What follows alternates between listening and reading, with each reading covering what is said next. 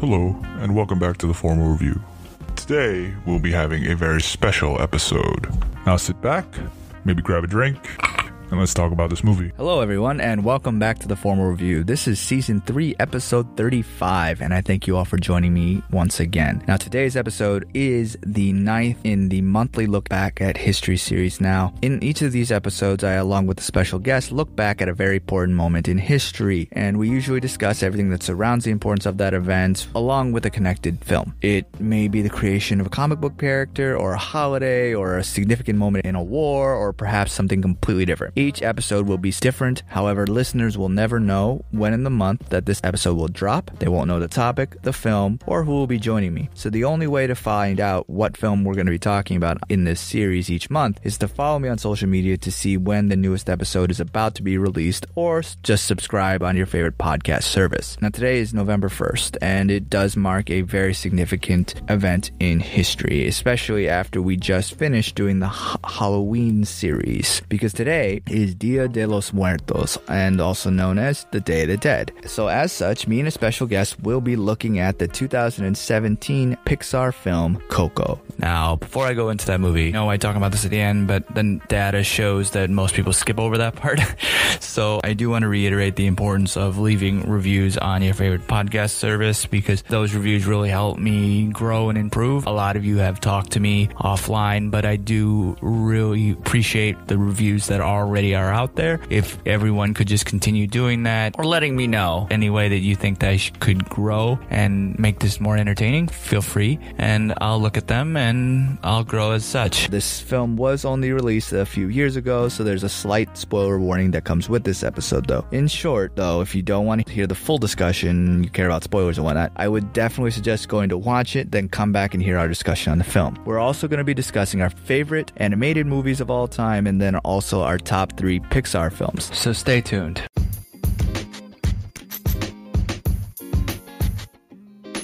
Have you ever thought about starting your own podcast? When I was trying to get this podcast off the ground, I had a lot of questions, like how do I record an episode? How do I get my show into all the apps that people like to listen on? How do I make money from my podcast? The answer to every single one of those questions is really simple. Anchor. Anchor is a one-stop shop for recording, hosting, and distributing my podcast. And best of all, it's absolutely 100% free and ridiculously easy to use. And now Anchor can match you with some great sponsors. That means you can get paid to podcast right away. In fact, that's exactly what I'm doing right now. So if you've always wanted to start a podcast and make money doing it, go to anchor.fm/start to join me and the diverse community of podcasters already using Anchor. Again, that's anchor.fm/start. And I can't wait to hear your podcast.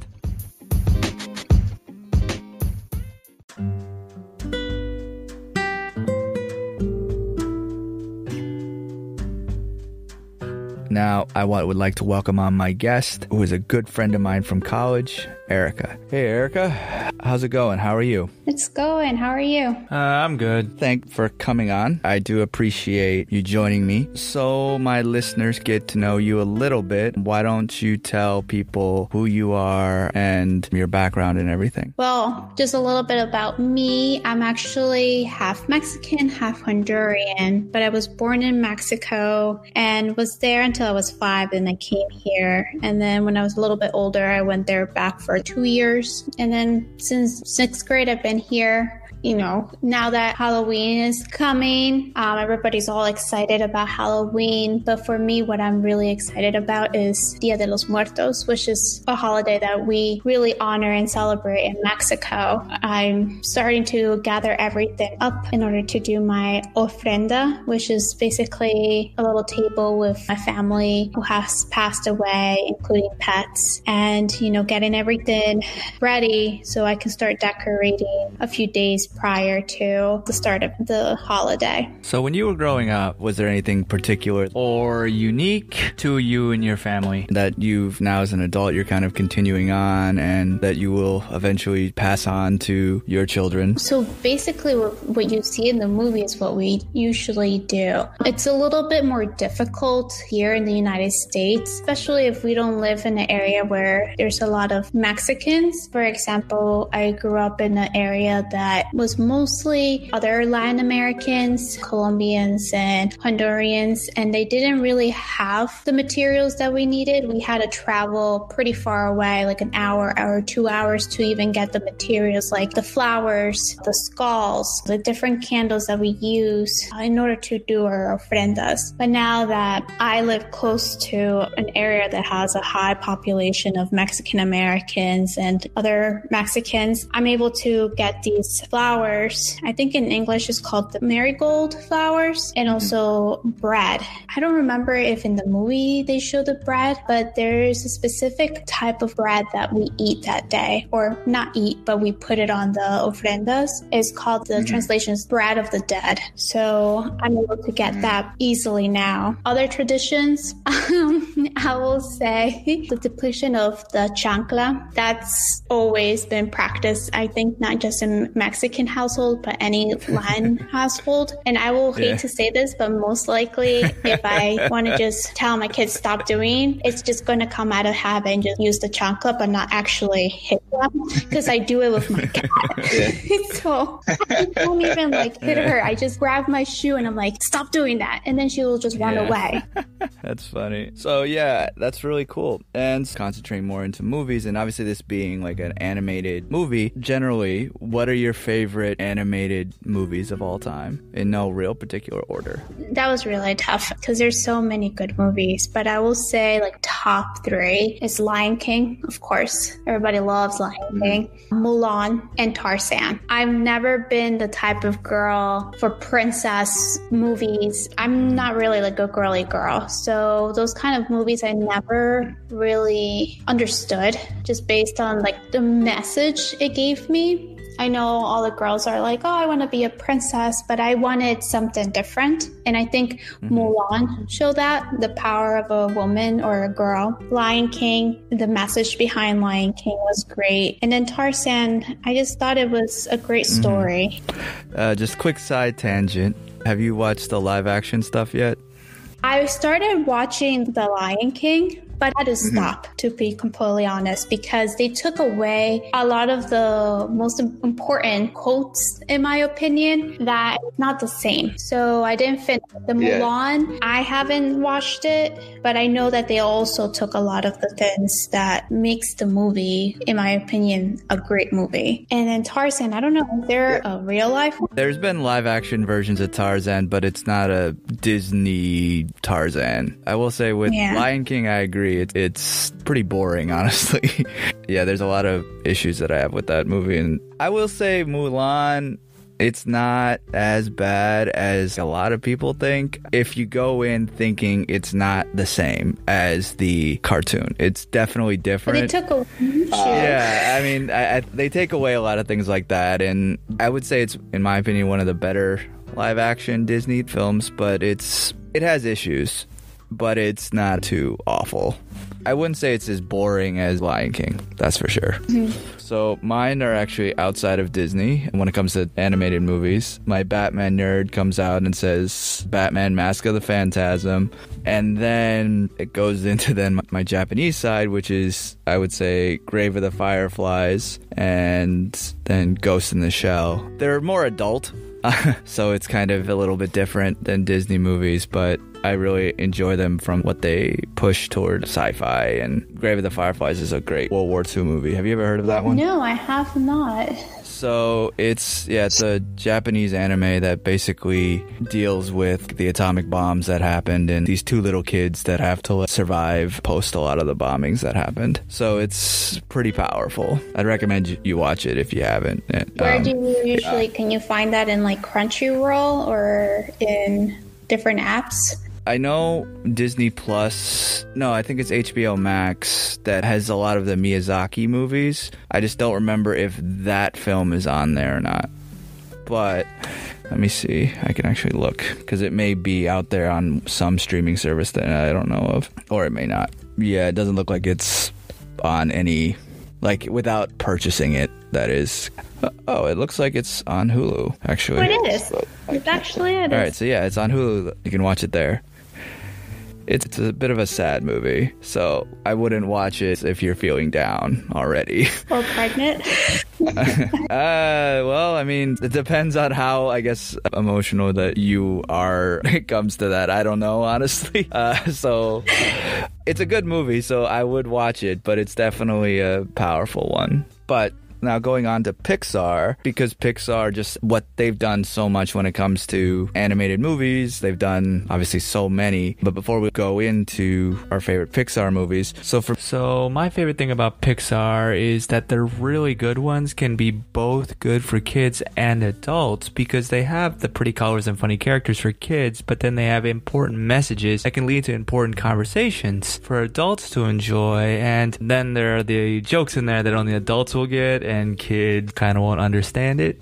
Adult and kid friendly at the same time. That's one thing I really loved about Pixar. What about you? Yeah, I fully agree with that. I like the message that every Pixar movie has. There's always a beautiful message. Even if they're sad, like Up, it just shows the true emotions behind life, basically, and gives you some life lessons. And I do also enjoy the jokes here and there that adults will understand, and kids are just like, what? I really do enjoy that. And also the animation is just beautiful for its time. It's not too computerized, even though it is, but they do put a lot of effort to make it as real life as possible. Right, I agree. So you give your favorite Pixar movies, and if you want, you can give maybe 2 or 3 honorable mentions. If it's too hard to narrow it down to 3. Well, of course, the first one is Coco, Finding Nemo, Toy Story, and Up.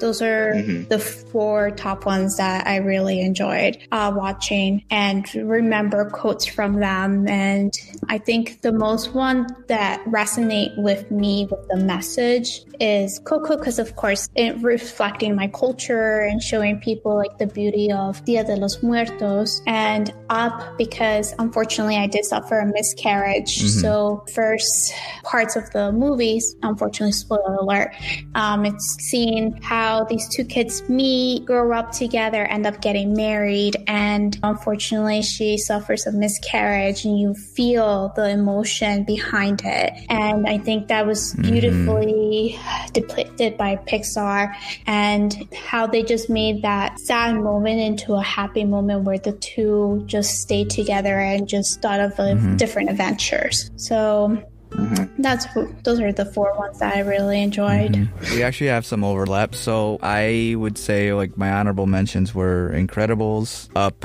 and Toy Story. But my number one, that's why I was actually really looking forward to talking about this, is Coco as well. And I'll get into really why in a little while. But I think the 2 and 3 that I go back and forth is Inside Out and WALL-E. WALL-E mostly from a science fiction fan, and also the comment that it makes on society. That movie has slowly gotten better as I've watched it more, and it's one of the few movies that for like the first, I don't know, significant amount of the movie, there's no dialogue, because it's just Wally kind of going around and then interacting with Eve and stuff. But Inside Out, I personally really like it. Another similar reason, it's obviously teaching about emotions, but the main connection that I have for that movie is the main kid that the emotions are living in. She moves from Minnesota to San Francisco, which is something that I went through as a kid as well, where I moved from Minnesota, and a lot of the things that she was excited about as a child, I had a lot of similar things, and moving to a whole new state,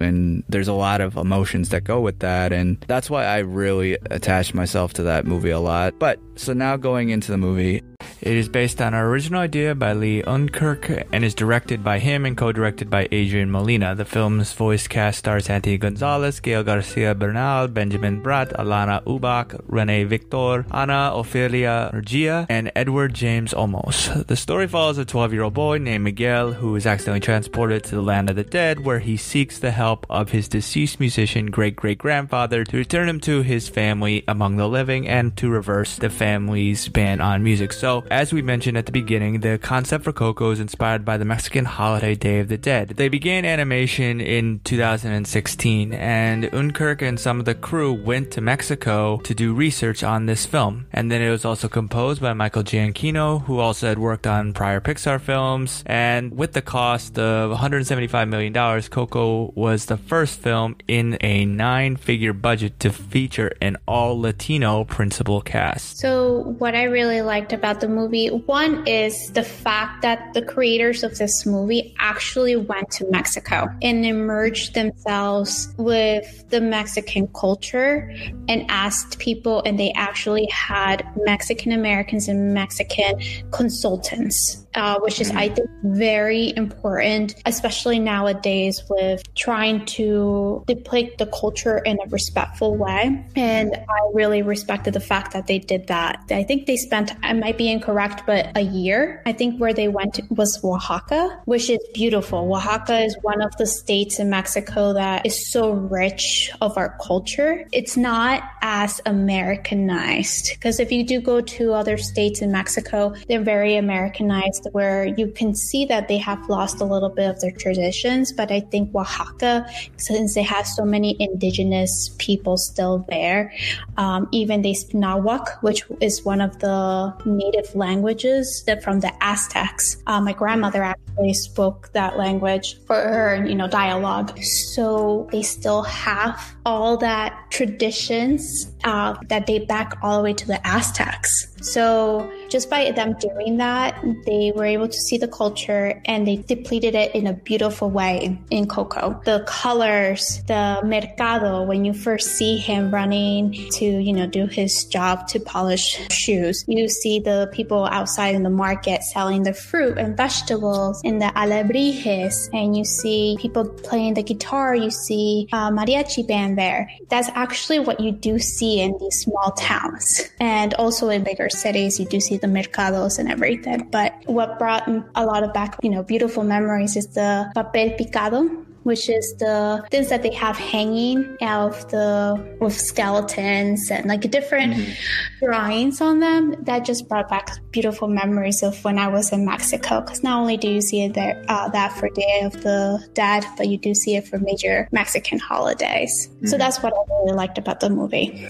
I liked everything similar to what you said. I knew some of the stuff about it, and that one thing, obviously I loved about this movie was the little things. And I mean, I'll go into in a little bit the message of the movie, but I think I remember learning about Dia de los Muertos either back in elementary school or middle school, somewhere early on. So I kind of knew little things here and there, and that's one thing that I loved about doing this, is that I personally learned some new things. So when I've rewatched it in preparation for this, it was interesting to kind of see how the movie gives, via small lines of dialogue here and there, the small history into the holiday, and kind of giving viewers more knowledge about the holiday. And if you don't know the holiday, this movie can, and you can tell me if I'm wrong here, but can show a small background into what this holiday is and what it means. And I think that to me was a really good aspect of it, which I think you said comes from the going there and immersing themselves, getting consultants that had more knowledge than them, and being able to do their homework in a way to give a accurate representation of it.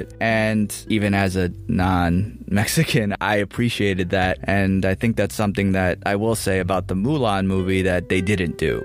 And that is one of the problems with that movie. And I think a lot of little things, it kind of was able to keep things positive, even though it's obviously dealing with death, which obviously can be a very dark and kind of saddening topic to talk about, no matter what culture you're in. And this movie feels very colorful, like you said, and for the most part, very lighthearted, but it's also dealing with a lot of adult themes of passing on, and how do we prepare ourselves for that, and how do we keep the memories of your old family members alive. And it's interesting to watch this movie, because one thing that I've noticed the past few times that I've watched this movie is how when you die, that's kind of the age that you end up being the skeleton. And what was really interesting that I noticed was with the family members as they moved on, and this is something so small that I could be analyzing it too much, but how Imelda, I think her name was, the first woman, she died somewhat young, and then like everyone else kind of, it got older and older, which is interesting given like the time period, because Coco, when she died, she was, I don't know if they actually said, but you could maybe guess maybe 90 plus. And it was really interesting to see that. And then when you go back and look, there's one time where a mother skeleton is walking her little child over the flower bridge. And it's such a small thing like that, but it's kind of, when you really think about it, it's kind of dark, but it's also a mature thing to deal with. This way keeps it very lighthearted. And that's something that if you go into Miyazaki, which is the Japanese anime that I talked about earlier, that dealing with death is such a hard thing to do. And I think they were able to do that really, really well, because they're able to add just like a lot of different comedy and just little bits here and there. How when they have to cross over into the real world, there's immigration, which is, I thought was such a really funny way to do it. And which is really interesting given how, especially now, immigration is kind of this really intense process. There's a lot of hoops you have to jump through, and it can be kind of looked at as a very negative way. And then obviously a lot of other things that you could go into on that, but how they portray immigration is almost a happy thing to go through. Welcome back. Anything to declare? Some churros from my family. I want. If you're experiencing travel issues, agents at the Department of Family Reunions are available to assist you. Oh, your photos are in your son's ofrenda. Have a great visit. Gracias. And remember to return before sunrise. Enjoy your visit. And then the music is obviously fantastic, and there's other like little details about the movie. It's something that I think the more I've rewatched it, the more I've really noticed things about the movie, and it's kind of gotten better over time. So, but if there was anything about the movie that I didn't like, and this is still my number one Pixar movie, but there's still like two things that I didn't really like, and it's still kind of bothers me, but it's me nitpicking, honestly, is the cat spirit animal. It shows up at the end, and it basically obviously gets rid of the main antagonist. Why didn't they just do that from the beginning? I don't know. Like, why did they try to do this sneaking in to the concert or whatever? I mean, for story purposes, I get it, but for like an overpowered creature, like they could have easily just gone up and... Yeah. And then the extremely, I guess, intense coincidence of the grandfather finding the one random kid who just happens to be the one that could take his picture to his actual friend up with the amount of people that live in the land of the dead. It's really stupid, I'll admit. It's just too far-fetched like you said, believe that one in whatever billion or trillion people he runs into. Miguel. Yeah. I mean, and again, nitpick doesn't ruin the movie at all for me, but it's just, I noticed that this time around when you think about it, with the amount of people that celebrate Dia de los Muertos, he finds the one kid that can help him so easily. But if there was anything, was there anything that you didn't like about the movie? I will say the one thing, and this is just me being nitpicky as well. You have the different levels of the community, and the lowest level is of the people who are getting forgotten. Mm-hmm. And I didn't really like that, just because I thought about all the people who die in accidents and they lose basically their whole entire family. So you're saying those people are forgotten and that they were not going to get ofrendas done. So one thing in the Mexican culture is that we grow up talking about death. It's part of life. You ask any Mexican, they're like, yeah, if I die, I die. It's not a big deal. I lived my life. That happens. Yes, it's sad, but that's one thing that I've noticed is a big difference between Mexicans and other cultures. And I think it's because of the Day of the Dead, that since we grow up talking about death all the time, that it doesn't faze us too much. But just that part of the movie where you have to have a picture of someone in the ofrenda in order to really have them and come.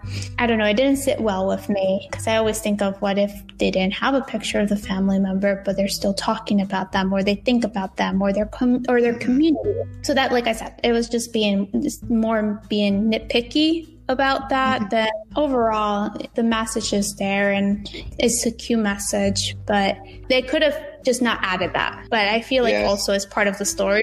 Yeah, I see what you mean. How I was looking at that part was for its attempt at telling a story about the systems and such. You have a system of rights that some citizens have. If somebody has a Patrón de Ofrenda, they are allowed to go across into the world and then get gifts, which then essentially becomes their currency when they come back to the land of the dead. And it's really interesting how that's a way of even looking at the privilege of the land of the dead. This then leads to a social and economic class system that exists in the land of the dead. And then there is this misleading system of hope that can, I guess, make you think that you can actually get to where you need to be and actually be, quote unquote, more famous even in the afterlife. But the system is somewhat broken because the only way you could do that is if someone deems you worthy, like in a talent show, or you know the right person who can get you into the more exclusive setting. So I think this also comments on the idea of us versus them in the way of looking at the class system, because you can kind of have how this world is essentially, we have the rich, we have the middle class, and then we have those living in poverty, and you have those that look at them either with mocking or pity or just straight up hatred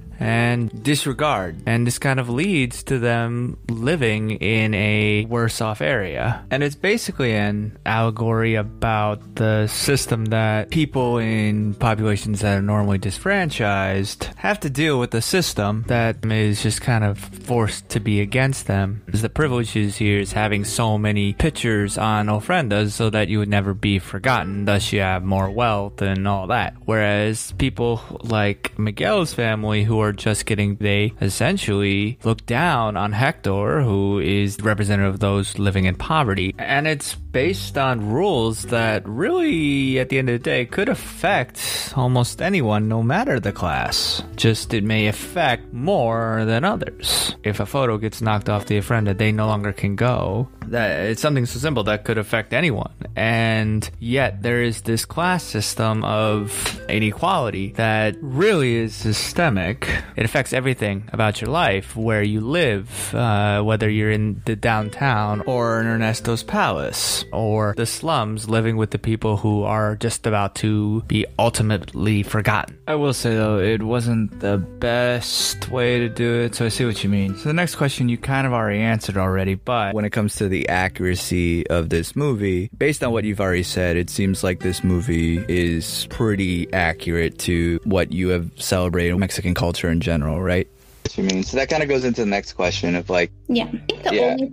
I don't remember if they mentioned it in the movie or not, but Dia de los Muertos is actually, in some places, a 3-day celebration. In other places, it's a 2-day celebration. Mm-hmm. So I don't remember if they mentioned that, because it seemed like it was just one day. But I know in different regions, they celebrate, each day has their meaning. Like the first day, if you do celebrate the 3 days, the first day is basically every child that was not able to get baptized. You celebrate. They're called the Day of the Innocent. Then the second day, you celebrate those that got baptized but died before the age of 12. And then the third and last day, which I think is Day of All Saints, Dia de Todos los Santos, is basically celebrating everybody else who died in accidents or old age or anything like that. But it varies in regions.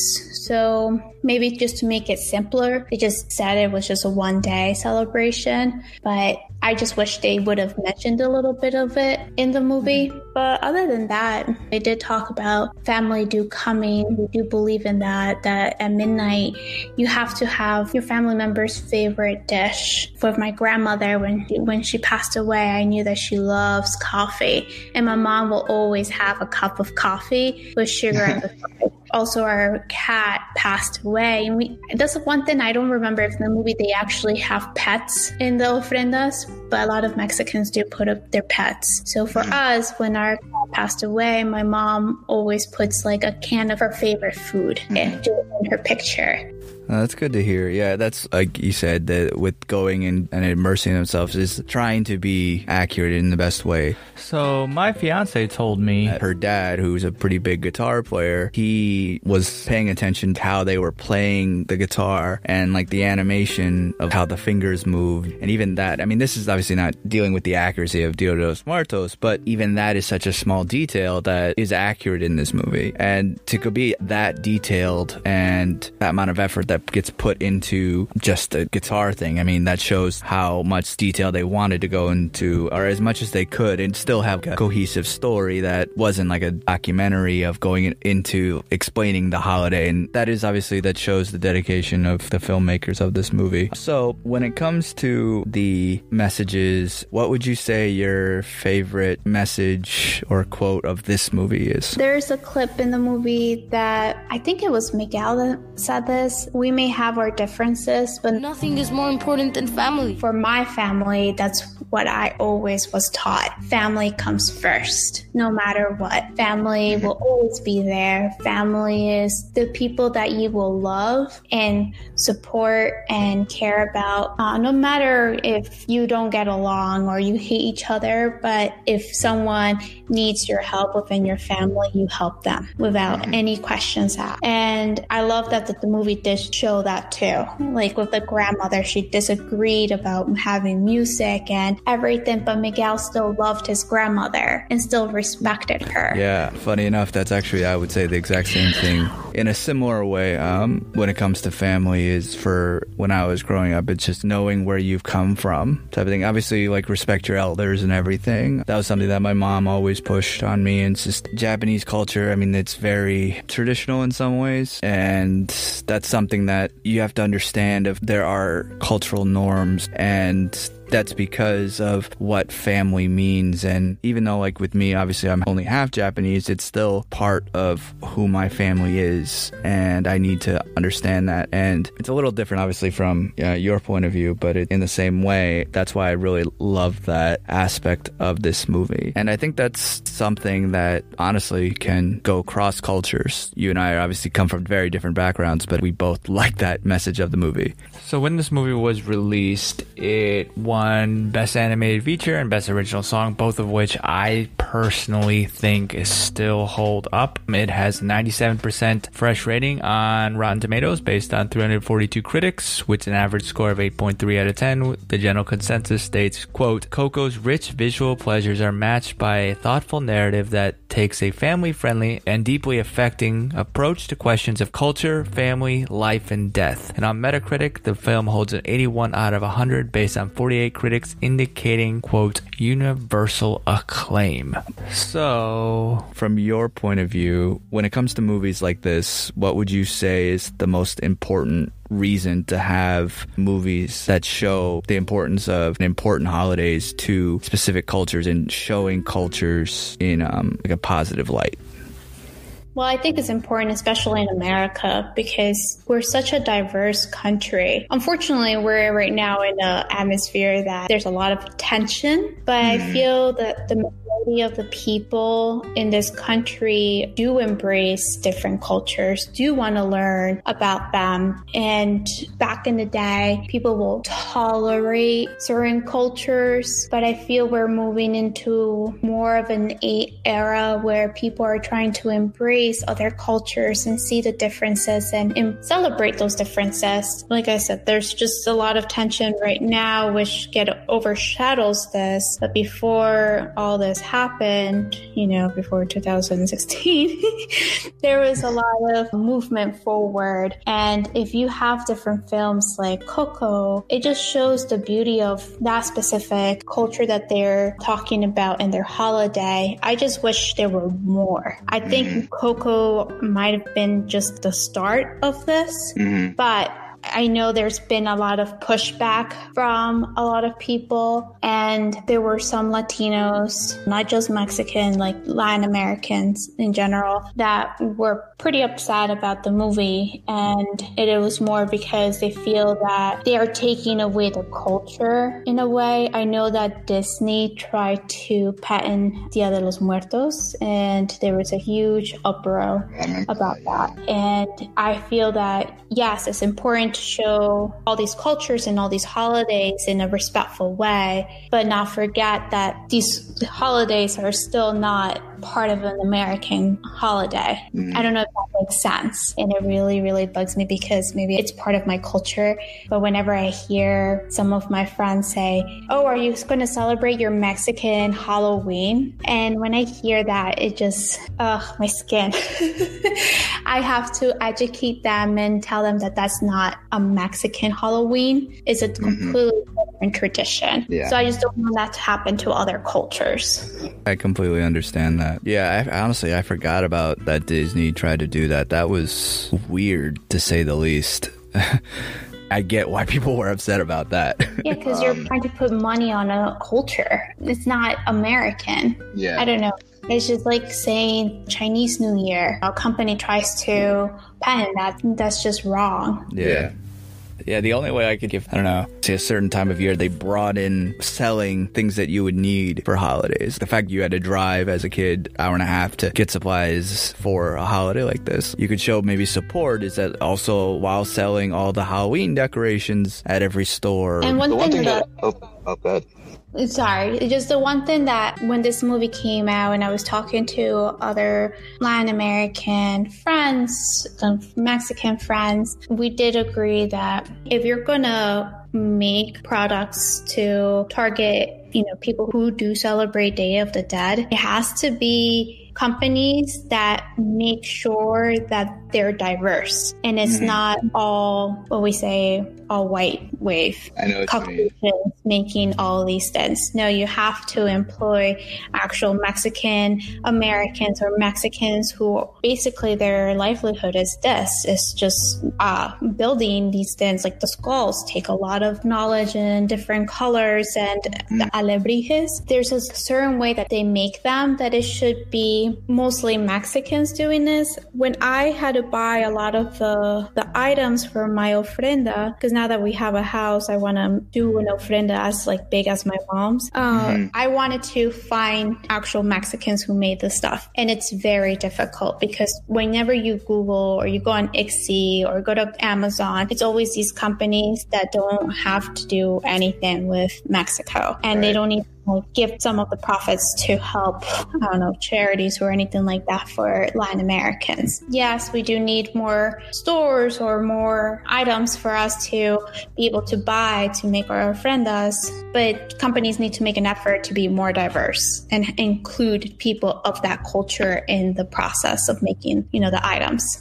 Yeah, I agree. This film also breaks a lot of stereotypes of how Hollywood has kind of treated those who are typically disenfranchised. People of color in the past have kind of been portrayed in film as these negative images, such as drug dealers or criminals. And in reality, as with all ethnicities, there are people who fall in the stereotypes, and as well as people who don't. The problem is when there are certain stereotypes being shown for one ethnicity more than another. Now, I'm not trying to focus too much on politics here, but sometimes it is unavoidable. Now, a certain someone has called Mexicans specifically drug dealers, criminals, and rapists, and I don't find that to be true, and I think this film shows a Mexican family working hard in their shoe family business. They take pride in their work, and it shows as their business has continued on for generations. It also breaks a broken family stereotype that people of color are shown in having a lot. This film does have a single mother being strong and being the head of the family. Everyone respects her and at times fears her. So she may have had her heart broken, but she doesn't let that stop her. And in addition to that, there is another stereotype when it comes to the father character. When there's a single mother, a lot of the dads are being shown to be deadbeat fathers. And the difference, I think, here is actually a lot of the time he is not doing that. He does recognize his error in his ways, but he tries to fix them, and then he tries to go home as soon as he realizes it but unfortunately, he is murdered on the way to do so. I agree with that. Outside of this film's ability to break stereotypes, I find that the best part of this movie is how it deals with families and stories in its messages and themes. As I mentioned, death is kind of a hard time to go through, really, for a lot of people. I know that you mentioned that it's something that is kind of in your culture, but I know for a lot of people it's kind of one of those things that's not as talked about as much. And I think that that's why this movie is able to show how death can be a positive thing. And it's because, honestly, stories are what keep the memory of people alive around us, whether that be a tragic accidental death like a car crash or just normal death due to age. And these stories don't have to be really about their full life story, but certain things can get passed around to just kind of keep the departed around you. You remember obviously all the good things, and even the bad things you'll remember too and laugh. And I think that that's one of the reasons why I really attach myself to this movie, because for me personally, I lost my grandmother Alzheimer's, and then she passed away a few years ago. So I'm not really ashamed to say that this movie honestly moves me to tears every single time I watch it. Alzheimer's is obviously a very tragic disease and can take away someone's memories. And while she may not have remembered much of me prior to her passing, I remember her. That's why that final scene of Coco and Miguel is such a powerful scene for me. It's a scene of her ultimately forgetting her father. And yeah, you think about age and everything, and yeah, that comes into play of it. But as we learn throughout the movie, he's not a bad guy. He made a decision he ended up realizing it was a mistake. And it's really sad that he may be ultimately forgotten. And I'm not trying to make this a sob fest or anything, but that experience of dealing with my grandmother has really taught me the importance of storytelling and keeping people and things alive. And that's really honestly why I started doing these monthly pieces. It's such an important thing to keep telling stories and keep educating people about things, because if we don't learn from the past and if we don't keep those memories on, we can never learn from it and improve. And I think that's something what the film kind of went into, was how people can always improve. You have the old grandmother who she was very set in her ways, but then when she interacted with her great-great-grandson Miguel, she ended up changing her mind, and then he learns the importance of family like we talked about. And I think that's another thing that's really great about this movie, is how adults are teaching children and children are teaching adults. Like, it's always this learning process going back and forth, and how you do that is through these stories. And that's why this film really won Best Original Song. Some of the other songs that year were fine. Remember Me beat out Mighty River from Mudbound by Mary J. Blige, Mystery of Love from Call Me By Your Name, Stand Up for Something from Marshall, and This Is Me by The Greatest Showman. Now, I really like two of those songs, Stand Up for Something and This Is Me. Now, those songs are good, but this was one of the first original songs that I think really ties into the plot of the movie. And this was something that I noticed on this rewatch, was that Hector doesn't like hearing this song. He constantly says, he says when Miguel is at the contest and he wants to sing Remember Me, he's just like, oh, don't sing that. And it's too popular. And listening to this, because of his connection to the song and how it is meant to be for Coco, and how it's kind of become this franchised song toward the antagonist of the film to sing as he leaves the show that he's doing at the time. And you can kind of see the distaste for this use of the song, because it's supposed to be this love song toward his daughter, and each time he hears it, he has this sad memory of his daughter that he never saw again. Each lyric of the song is really about their story. Remember me, though I have to say goodbye. Remember me, don't let it make you cry. So he leaves to go on his professional journey as a singer, and then he dies. Again, the entire film is about him trying to get back to see his daughter. He knows he screwed it up with his wife, but he wants to be with his daughter more than anything. And though I have to travel far, remember me. Each time you hear a sad guitar. Coco starts to forget her father because she doesn't hear music anymore because of her mother's rule. And then she only remembers him when Miguel plays the guitar. She remembers him, and then she is in his arms the next day, Dos Muertos. And I think that is such a great reason of why this movie is so good. So I think it's fairly obvious that I think we both recommend this movie to people to watch. Do you have any final thoughts on the movie that you want to say? Just to add, fun fact that I didn't know when I did the research, I found out and I thought it was hilarious, is with Abuelita, they had her holding a wooden spoon and carrying the wooden spoon with her. Mm-hmm. And they later, one of the consultants, I forget his name, but he's Mexican American, said, well, Mexican households don't really have the abuelita carrying their wooden spoon. It's mostly the chancla. The chancla is what Hispanics fear. Mexican households will know. And I feel like the wooden spoon is more, I might be incorrect, but Italian households with their nonna having the wooden spoon to like hit somebody or, you know, do the whole discipline. But for us, just the way that they changed it, I think they were halfway done when they decided to change it to the chancla. Now, go get my shoe. We do fear the chancla. And that's one thing that people may disagree, saying, oh my God, you hit your children with the chancla. It's not even like hitting. It's just part of our culture. And it's, I don't know, we all have a story to tell that unites us. And Coco, by adding that, just made me love it even more. If this is your first time tuning in, what I always do with a guest is have a set of questions, and this is based on the TV show Inside the Actor Studios because James Lipton passed early this year on March 2nd. Lipton took his inspiration from the French book talk show host Bernard Pivot, who had a similar questionnaire at the end of every episode on his show of apostrophes. However, it was not invented by Pivot, it was invented by Marcel Proust. I was a big fan of Lipton's Inside the Actor Studio, so to keep his memory alive, I thought I'd have a list similar to his at the end of each episode whenever I have a guest on. Now, I'm not going to keep the exact questionnaire that James Lipton has done, just like he did not keep the exact same questions that Pivot did, but I do want everyone to see where my guest heads at when it comes to movies. So this will be a little bit of fun. So let's get started. Coronavirus aside, because obviously this has gone wonky this year, is how often would you go to the theater to watch movies? To be completely honest, before the pandemic, I didn't really go to the movie theaters. I will wait until they came on streaming services, then I will watch it. Unless it was a major movie, then I will go, but I will say twice a year, to be honest. So then, going off of that, again, coronavirus aside, because it kind of increases the amount for sure, how often do you watch movies at home? Oh, a lot.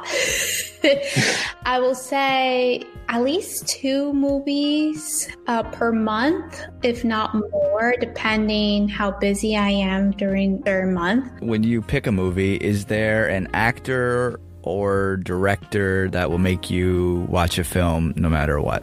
Not really. What really will make me want to watch something is how good they do the trailer. If it looks exciting or, funny or whatever I'm in the mood of, then I'm more willing to watch it. But if the trailer doesn't look that exciting, then I don't feel like watching it. But I'll ask it anyway, because I ask everyone this, is do you prefer digital or hard copy movies? Digital. What movie-related profession would you like to attempt if you could? I'm such a bad actress and a really bad director, but I guess that if I had to choose, it would be actress. But, I grew up watching telenovelas, so my thing won't be a little bit too exaggerated. All right. So what is your favorite movie, or if you can't pick one, movie genre? Oh, horror, thrillers, psychological thrillers, all that. Okay. I have a subscription to Shudder, and I love it. That's great. Now, on the opposite side of it, what is your least favorite movie or movie genre if you can't pick one? You're gonna hate me, and a lot of people might hate me. I don't like the superhero ones. Oh, man. Yeah, I just don't find them, I don't know. I feel like they're boring with all the action, and I think it's just, how can you shoot a person multiple times and not even hit them once? It just doesn't make sense. It's not logical. I understand that. This one may be a little bit difficult, given your answer to the last question, but best Batman actor. And if you only know one, go ahead and say it. I don't know any. I do not know. I don't watch a superhero movie, so I don't even know what actors played it. All right, that's fair. All right, and the next question. Is it biopic or biopic? Biopic? If heaven exists, what would you like to hear said to you when you arrive at the pearly gates? The doors are wide open for you. Just kidding. Get ready to see all your loved ones. So that concludes the episode. Erica, thanks for coming on. If there's any way for anyone who wants to talk about and learn more about Dia de los Muertos or Mexican culture or really just anything that we talked about today, how can they do that? My Instagram is ositabear90, and you can always message me there, and I'm willing to teach Dia de los Muertos is one of my favorite Mexican holidays and traditions, and for American Halloween, and they come together, so I don't mind answering questions. Great. Well, thanks again for coming on. I really appreciate it. Thanks for coming. You're welcome. It's a pleasure talking about Coco. All right, see ya. Thanks again. Yeah, take care. You too. Bye. Bye. What do you think of the movie? Let me know. Hit me up on social media. The Former Review is on Facebook, Twitter, and the Gram. I post many things, including trailer reactions, so go check those out. The handle is all the same. It's at The Former Review. Feel free to also check out backseatdirectors.com, where I work with a big team to put out movie reviews and also editorials. Again, that's backseatdirectors.com. Please also subscribe to The Former Review. We're on Google Podcasts, Apple Podcasts, Spotify. We're now on Amazon Music, iHeartRadio. Honestly, pretty much anywhere you can find a podcast, we have our content there. Also, I'm always wanting to grow and improve, so please leave a review and what you want to hear, because I really do this for you all. I see the numbers, and I really appreciate everyone supporting me and talking to me about movies, because frankly, that's what it's all about. And for anyone who has supported me on a financial basis, thank you again. And if you want to help support on a financial basis, please go to anchor.fm/the-formal-review and click support this podcast. And honestly, any donation is appreciated. Thank you all again for tuning in. And until next time, wear your mask, wash your hands, stay safe, and take care, everyone. Thanks for tuning in to another episode of The Formal Review. Cheers, and we'll see you next time.